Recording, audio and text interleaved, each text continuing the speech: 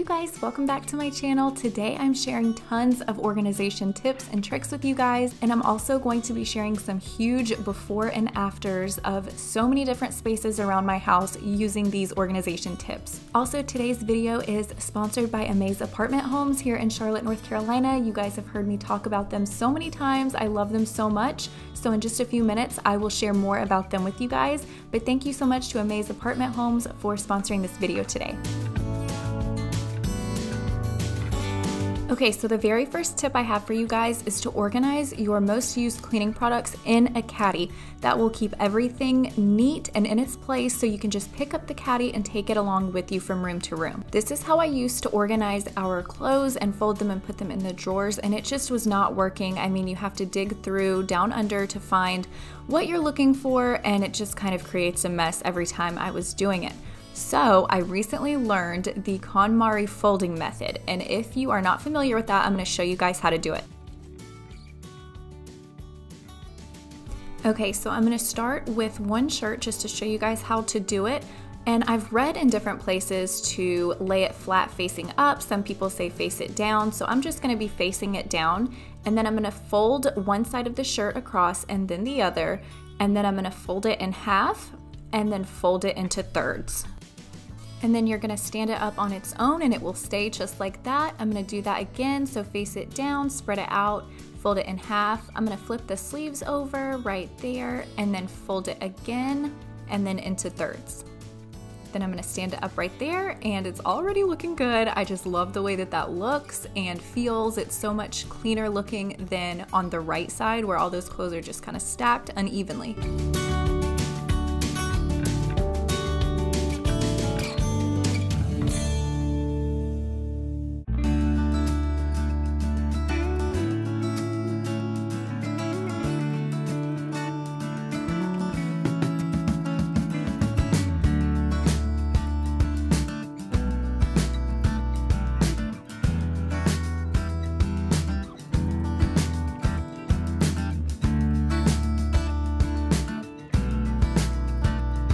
So here is a side-by-side comparison of how the clothes look in the drawer. I think the side on the left just looks so much more neat, and you can see every single shirt, the details on it, so you know exactly what you're pulling out and you can see it at first glance instead of digging through and searching for a shirt underneath a pile.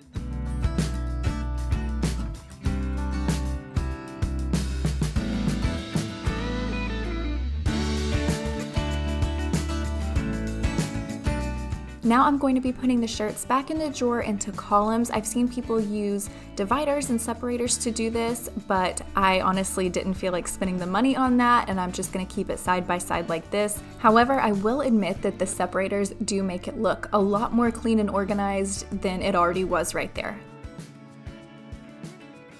If you have watched my videos before, you have heard me mention Amaze Apartment Homes. These are luxury apartments here in Charlotte, North Carolina in the super trendy NoDa district. So I'm going to show you the inside of some of their apartments and how I would organize each space. Okay, so in this bedroom, next to each side of the bed, they have a nightstand that is exactly the same on each side, so that already looks super aesthetically pleasing. So in those nightstands, you would put anything that you need but doesn't necessarily look cute out, like remotes, glasses, things like that, just to make it a clean and tidy space. Then we're gonna move on into the bathroom here, and I love how they are only keeping decor items on the top, and then underneath you have all that storage, so you don't need tons of things out all over the counters, so you can put it in each side. There's a his and her side, or if you're like me and you are single, you can use all of that space all to yourself. And then over here they have the linen storage, so that is perfect for all your towels, washcloths, everything else. Now I'm going to show you in this bathroom over here real quick. Again, leaving out either decorative items or the items that you would use every single day that you reach for constantly out on the counter, and then everything else away in the cabinets underneath. And if you do not have built-in storage for your linens like that linen closet in the last bathroom, you can purchase one of these off of Amazon, or any home store that you go to pretty much has these. And there you can store all of your linens neatly on display and some other decorative items. Now we're going to step into the kitchen, and this is my favorite place to organize. In just a minute, you're going to see my kitchen and how I organized it. But in this space, you can change the cabinet color from white to brown on their feature on their website. There's tons of cabinet space to work with here. Right in these next to the microwave and above that counter, I would put my spices, baking supplies, baking soda, things like that. And above the microwave, since I am short, I would put things that I do not reach for on a daily basis, just on an occasional basis, just because I can't always reach.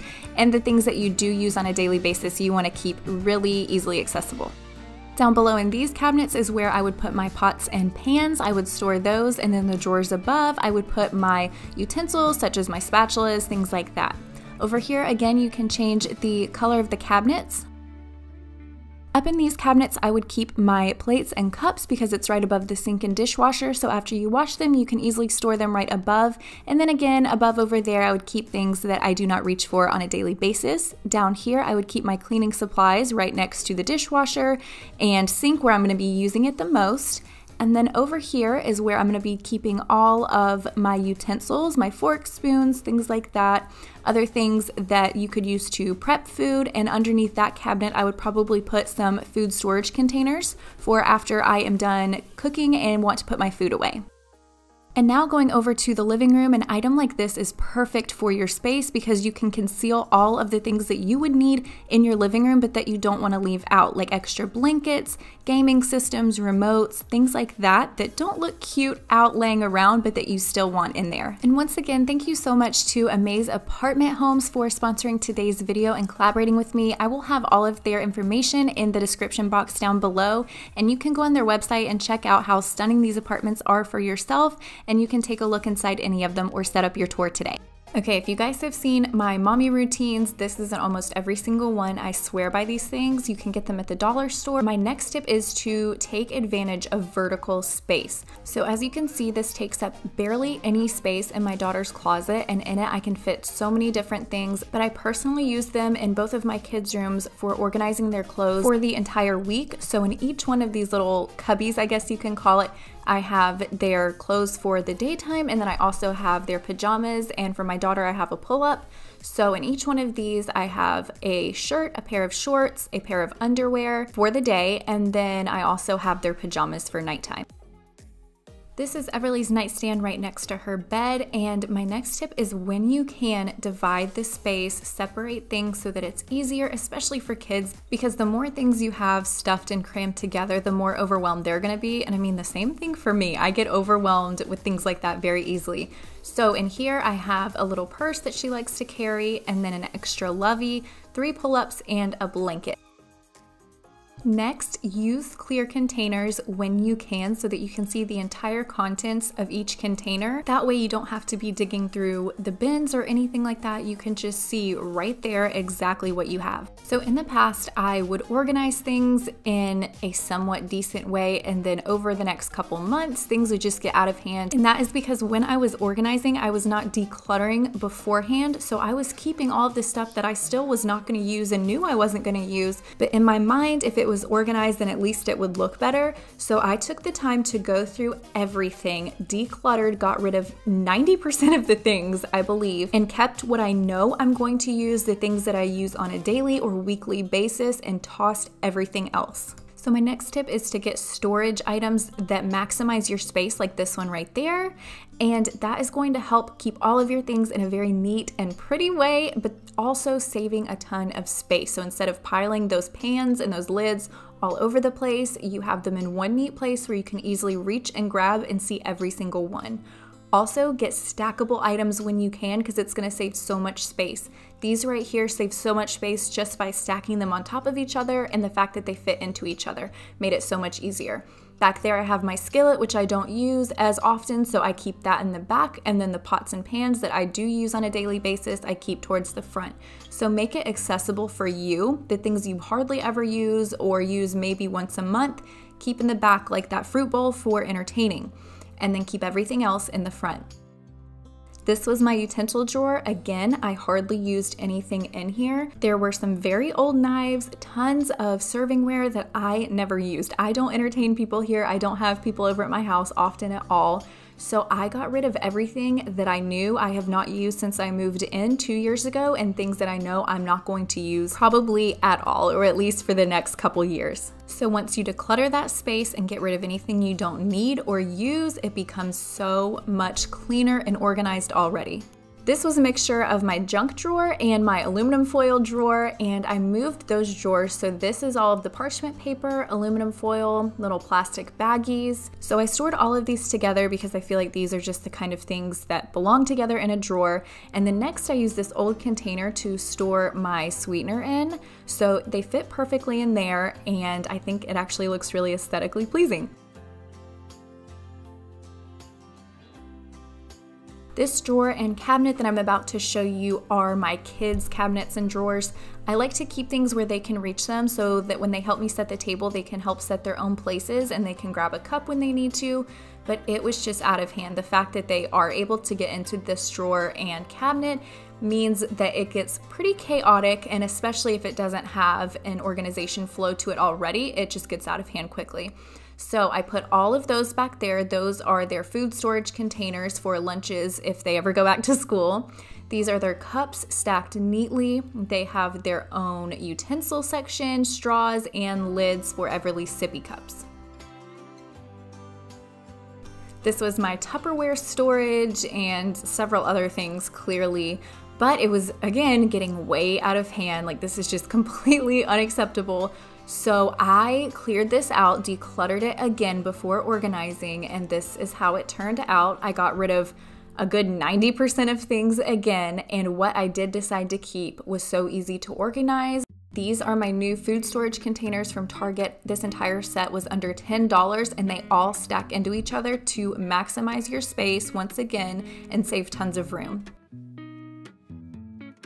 This was my cup, bowl, plate, mug, everything cabinet. I do not use any mugs. I never used these glasses. Half of these cups do not get used. The white bowls and plates, and then the smaller plates, again, I never use. I use the pink ones. The blue ones are old.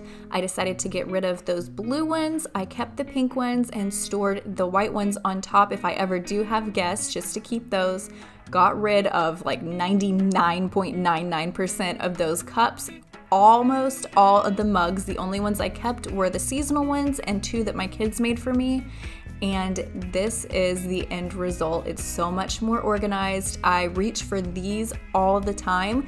The cups that I do not reach for, I did not keep. That is very important. Declutter what you don't use, or you will end up cluttered, I promise you. Again, maximizing my vertical space with this shelf organizer from the Container Store, and again, organizing by convenience. So the plates and cups, things I use on a daily basis, I'm keeping down there, and everything else goes up on the top shelf for the rare occasion that I will use it.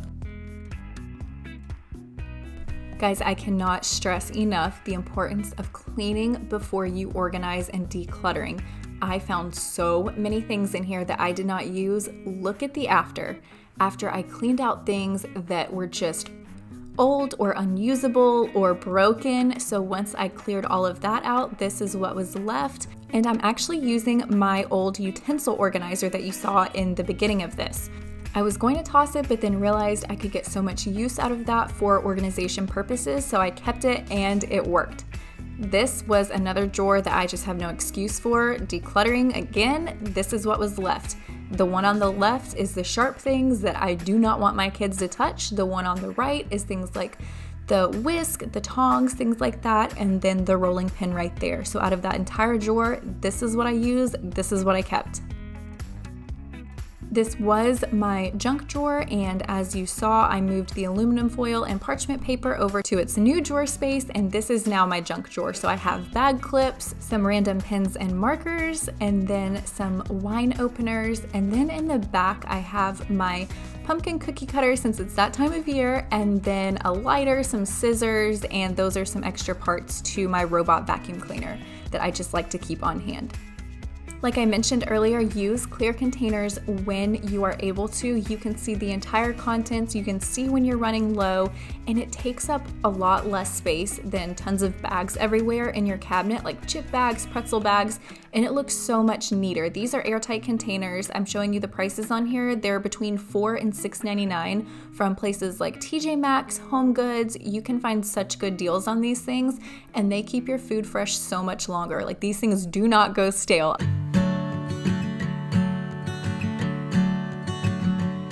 Bathrooms can be a really easy space to organize, so everything that you do not use on a daily basis, such as toothpaste, toothbrushes, things like that, can go underneath the cabinet or stored away somewhere neatly. So just combine your items into a little container like that one right there that says brush your teeth, and that is all you need on your counters in your bathroom. And it's so easy to maintain because you just put the toothbrush right back in.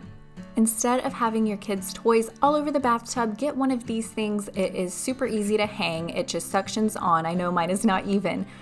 So at the end of your kids' bath, just have them put all of the toys right in that, and it is mesh so the water will drain out and they will dry before their next bath, and it keeps the entire bathtub clean. My very last tip is to organize by color. I have a son and a daughter, so I'm using blue and pink, and in their playroom, I organize their toys completely by color. So Jaden, my son, gets the blue bins and all of his toys he knows are in those, and then my daughter gets the pink ones and all of her toys go straight into those.